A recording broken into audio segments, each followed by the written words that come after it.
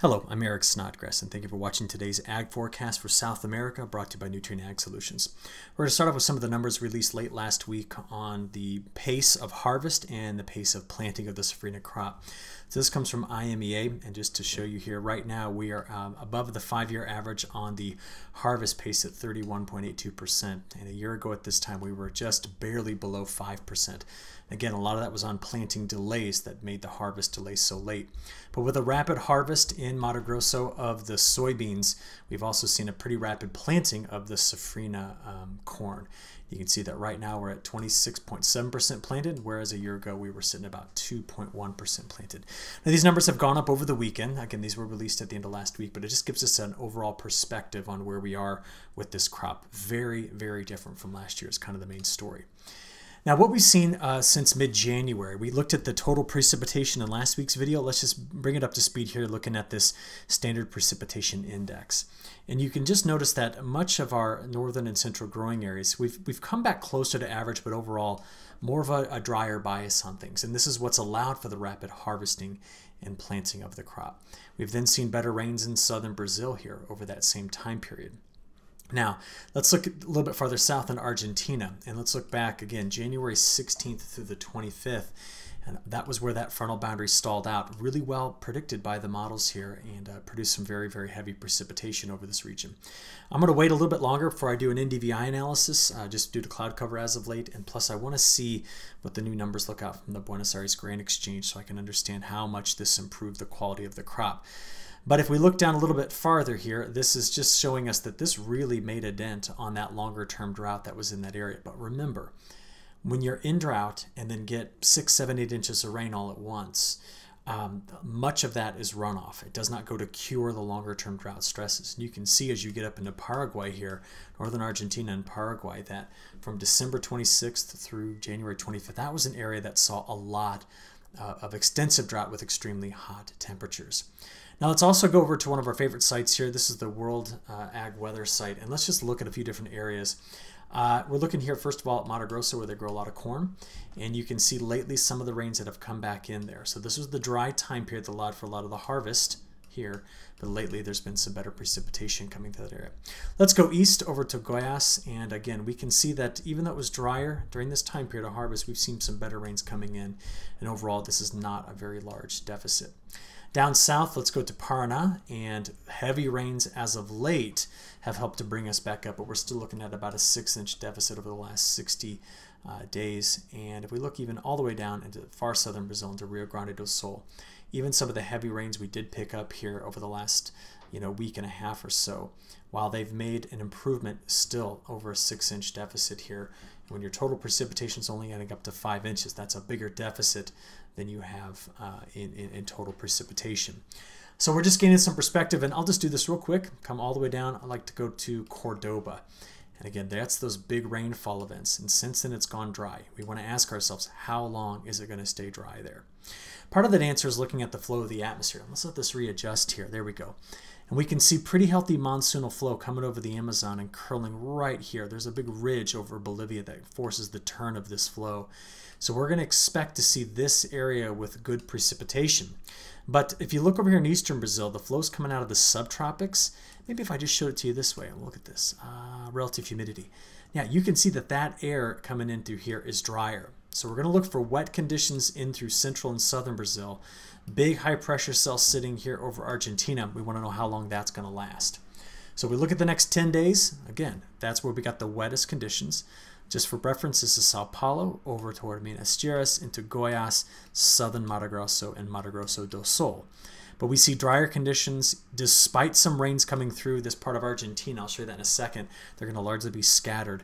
So we've gone back over to favoring more higher pressure and drier conditions in this area. And now you can see the effect. The better monsoonal flow is here, the drier air coming in through there. And that's why we see drier conditions in Brazil's far northern growing areas. Pretty good forecast, I think, here by the 12Z ECMWF. Now, let's go look and see how each individual day kind of pans out here. We're starting this on Monday evening, getting into early Tuesday morning. So what you see is we play through Tuesday and into Wednesday. You see it there? That's where the best flow is coming through. There's too much dry air here and high pressures in place down here of Argentina. So we're looking at this area of having the best chance of picking up some rain through the middle of this week. As we then play this out toward Thursday and into Friday, there is, let me just take you back there one step, there is a chance for some scattered storms coming in on Thursday afternoon, stretching north to south across Argentina. These are going to be scattered in nature. So those places that went over dry are going to still possibly have pockets of drought conditions continuing in that area. But as we play this on into Friday, that front slides, as you see here, into southern Brazil, increasing the rainfall chances there. And then going from Friday into this upcoming weekend, that's where we continue to see the wettest weather. Do you notice it? It's right into this corridor with more normal monsoonal flow by the time we get into Saturday and Sunday. So high pressure comes back in to Argentina as we begin early next week, and the heavier rains start to press a bit farther to the north. So we keep seeing these bigger, longer lasting high pressure cells coming in and sticking around in Argentina, continue to put stress on that crop. So just so we understand, extremely dry through December, much of January, very wet from about mid-January to the 20th, 23rd, 24th, somewhere around there. And then most of all, after that, it's gone over to a drier pattern. This means that Argentina has really been kind of rocked back and forth in terms of precipitation. And we can see that if we just look at the ensembles as well. This is the next week. So again, there's that drier air coming in here. We're wetter in through this region. But as we let this 1 week sliding window move forward, we see that the models as we get out here toward the February 4th through 10th time period, and then letting this slide out there till we get out all the way fully into week 2, which will be right about here, which is the 7th through the 14th. The models are picking up on better precipitation here with a drier bias south and a drier bias into Argentina as well. This would be good rain on the newly planted Safrinha crop in the north and in the east, but our concern still comes back to Argentina.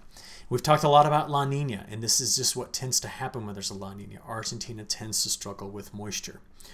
Now from here, let's go talk about the interplay between the fading La Nina and maybe the more important factor now, which is the MJO. Last week on Thursday, I felt pretty confident that we were going to see the MJO emerge somewhere over in phase 4 or 5 in the next week or two. But the models have trended a bit farther back to the the west over the Indian Ocean, giving us phase 3. Now, if it comes out into phase 3 and then slowly progresses into phase 4 or 5, this is what we have to be on the lookout for.